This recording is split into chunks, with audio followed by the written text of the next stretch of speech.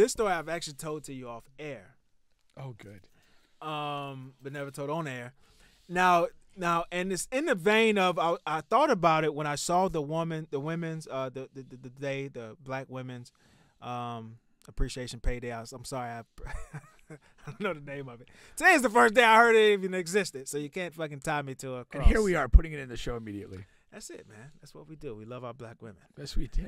So this actually stems from a time I was working at Rollins, man. I was working at Rollins, and I was working. In my opinion, it was a shit job, man. It was a shit job, but it was the best thing that ever happened to me. Really? So I'm working this job, and I'm there for a total of roughly 9 years. That has almost like Shawshank Redemption vibes. Roughly 9 years I'm working at this place. Wait a minute. You I worked know. at Rollins for 9 but years? the first 3 to 4 years, I was it was a summer temp. First 3 years summer temp, but I count that. That's 'cause I'm still a there every long summer. time, man. Yeah, it's At a 9 long time. years, man. And I make my way up. I'm a summer temp. Then I go to a full-time employee. Then I go to like a supervisory role. So I'm moving up, and the job is you know, it's not a good job. We're underpaid. We're overworked, and I got these team of guys, and we're doing shit like, you know, we're doing events and office moves. So. And Rollins is an older campus, so 90% of their buildings just have stairs and no fucking elevators. So we have to move these big fucking billion-pound tables and desk, and I'm dead-ass serious, and we have to bring them up and down stairs. We're moving this physically, like with our hands and legs. And sometimes we're doing like... No dollies? Huh? No dollies? Well, it's hard when you got these steep-ass stairs. You don't want Okay. to do dollies. And if the desk is, you know, whatever. Odd shaped. Yeah. All right. So we're doing that day in, day out. Underworked. Overworked. Underpaid. All right. So we're rolling. My manager, at the time, he does he's doing, taking a full advantage of his job. He has things like he's taking the work trucks and he's fucking probably moving people and probably getting paid for it. He's fucking like moving people off campus. Yeah, he's doing a lot of stuff that he's not supposed to be doing with his job and with the keys, because he has the keys to the entire campus. He's the, you know, whatever at the time. He gets canned. All right, Imagine that. my manager gets canned. Now I'm also, at the time, I was doing little stuff, but my stuff was very little. Like I had the keys to the whole place, so, you know, sometimes I'll connect with our guy Juan and I'll get the gym, because I had the keys to the gym all the time, 24 hours a day. So I'll do that. I got caught one time, but, you know, it's just a little slap So on you'd the let wrist. people into the gym to hoop it up or something. Yeah. Okay. That's the Lord's work. There's nothing wrong there. And you know, doing different things like that. Now, my manager gets canned.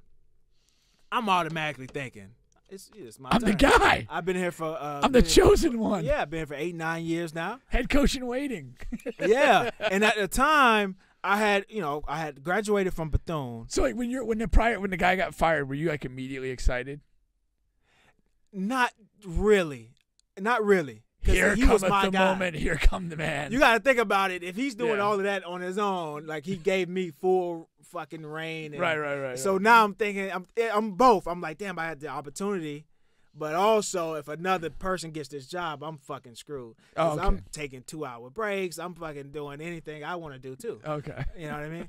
Because he's not gonna. I'm like, hey, you're not gonna tell me anything. But anyway, so at the time, I've already graduated Bethune. But I've gave up my dream of being a fucking like sports analyst, Stephen A. Smith guy, because being that guy, starting out, the pay is so low, you know. Because I was working with the Orlando Sentinel when I first graduated from Bethune, and they were giving me like fucking $30 a story, and that's just not going to pay any bills. A lot of those guys, when they started out in the sports analyst business, they still staying with their family. Shout out to Jamil Hill, that was my fucking like hero growing up. And she was staying with her family when she was working, you know, starting out. So that's just how it goes. You know, you can't sustain. So I got out of that, And I'm like, okay, I really have no plan at this time. I have no Yeah. plan. And if I you have were a making fucking college $30 a degree. story, they're probably paying her $17.50. Oh, because of the black woman disparity. So yeah, so I'm here. I'm at Riley's working a shit job with no plan. Right? Yes. Now, the good thing about working this shit job though is I'm able the only good thing about it is I'm able to go back to school, get my master's degree, and not have to pay for it. Okay. Right? Only thing I had to do was pay the taxes on it, and didn't even have to do that because I wrote this elaborate fucking story about my life, and you know, rich white people just eat that shit up. For poor black people, they probably were shedding tears and shit. And I'm a good writer, so I threw extra shit in there. Bubba's broke the code. Do you still have a copy of the manuscript? I think I may do, man. You should It's in my distribute it email to other somewhere. people online. So they can use Yeah. it. Yeah. All black people were going to Rollins, hit me up, or to PWIs, predominantly white. I was gonna say, institutions. stay out of Rollins. No, Just go predominantly white other institutions. PWIs, yeah. Yeah, predominantly white. institutions. Unless the administration's changed at Rollins. You don't want to, boy, this looks real familiar. Sounds just like a story from about 10 years ago. So I'm there with no plan, but I'm going back to school to get get my master's degree. I get my master's degree the same time my manager gets canned.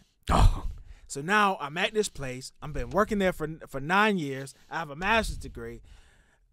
There's no fucking way I don't get this job. Right? So time goes, and there's a guy who he's same level as me, but he's working he just works in a different department, but he's same level. He has Okay. people under him. I have people under me. And I find out he's going for the job too, so we're both vying for this job. Uh-oh. The difference is this guy just got here 6 months ago. Oh, really? Okay. All right, and he's a Hispanic guy. A lot of the people that work for us is Hispanic. Okay. Okay, but I've been working with these Hispanic people for 9 fucking years. I know these people. They know me. They're like my fucking uncles and aunties. All right, so I don't even get a fucking interview. Really? I don't even get an interview for this role. So you put your hat in the ring and applied. Yes. Nothing. They just don't even call you. They don't even call me. The director, he looks the other way when I walk past. Oh, I've never been more pissed in my fucking life. really? I'm Okay. at the top level of Bubba can be pissed that I can possibly be. Even more so than Ben Simmons. Oh man, yes. Oh wow, I'm shocked. Much more. I'm shocked. I always hate when this does this. I think I'm clicking something wrong. And yes. Okay. So what happens is I just do all on a professional sense of terms. I say I got 2 ways to do this, right? I can fucking do it the hood black way and just fucking go upstairs and just cuss everybody the fuck out and go the fuck out because I've been for 9 years working a shit job, and now a good opportunity comes up. You motherfuckers don't even look to interview me and just fucking go out on top and get fired that way. I could do that. Or I could do it the way I know how to do, and I do it. I'm fucking writing letters to the president of the college. I write a letter to fucking HR. I'm going up to HR. I'm like, hey, I'm the only black motherfucker. I didn't say it exactly like that, but we're not interviewing black people for this job. Is that what we're not doing? And you got to think about this. Rollins is a predominantly white institution. First, you mention that, I've got Ben Crump on speed dial. red alarms go off. We got a bad black man saying he's not getting, he's calling racism. So I got that going. And, so I got the letter to the president going. I got a letter to HR going. I'm meeting with HR. I don't even go to my directors. I'm just trying to bypass him.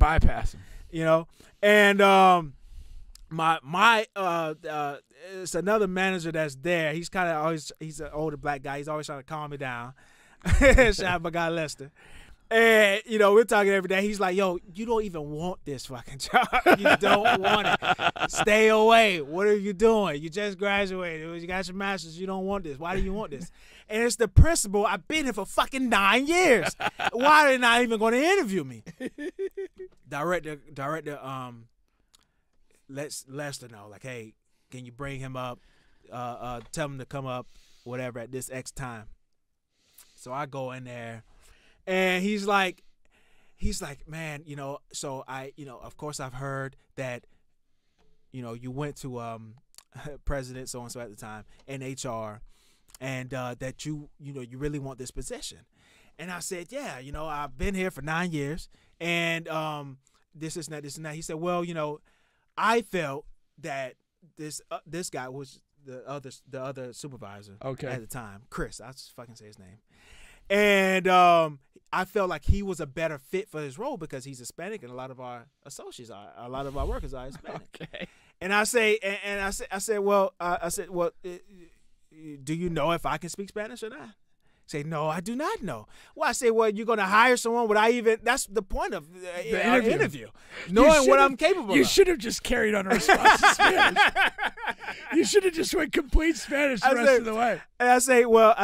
And and also, I've been working with these people for 9 years, these exact people. We haven't, like, these people don't change. Like, those people are still there. Right. They're still there now. Like, you're the only one that's moved on. Like, these people don't change. These are the same people that have been for 9 years. I've been carrying on conversations for 9 years with these exact same people. And I have that tone with them because I'm like fucking up to here, man. Yeah. And he's like, well, you know, just calm down. You know, and can you open my door, please? You know, I'm not gonna hit you, man. I just want to know, why do I not even get an interview? I say, did you not want a black person in this role? And you know, he basically already said he didn't. I mean, he wanted. I mean, he did. Yeah. He said, I preferred a better fit. He was a Spanish guy. Yeah, and he told you that. But so you know, whatever. He hires Chris. Basically, just disregards my entire meeting. But he had already hired him. Yeah. So there's nothing you can do now. Nothing I could do. Nothing could be done by then. And you know, and Chris and. I'm fucking heated. So at the time, I feel like it's fucking. He's like, you know, throwing little jabs at me or whatever. But he's the Chris guy. Yeah, the Chris guy. And he's like, you know, he's just saying little shit like, oh, you know, you didn't get it, did you? But and this was before it was announced. Like you but he fucking knew you got it. Oh, that's petty. You know, that's petty. The next week he comes in, got a brand new car. It's just a lot of different other shit. He takes one of my guys that was on my team, and he makes him a supervisor on his team. It's different shit, and so at the time I'm at the upper level. We're still doing the show at the time. We're doing the show on the radio. That's what Rollins. And my cousin calls from Atlanta, and that's when that whole Atlanta thing sprung about. Okay. And I just, like I said, I fucking left everything right then and there. That day that he called. Yeah. I left, didn't give a fucking notice. Just I left my house. Like I said, my apartment that I had. I didn't fucking care how long I had. You're just out. I was just fucking out. That's funny. Pink, I gotta go, man. So I gotta end the show next week. That's funny. And that was it, man. And it was the best thing that ever happened to me because if I get in that job, now that goes to show you how underpaid I was because that job was paying like $45,000 a year. Okay. You know what I mean? Yeah. And that was my fucking dream. That was it. Yeah. That was it for me. Yeah. And, you know, I go on a couple years later to make, you know, whatever, my first 6-figure year. And it's like, if I'm stuck in that job, it's no, you know. You might be at 48 right now. Might be at fucking 48 right now. Yeah.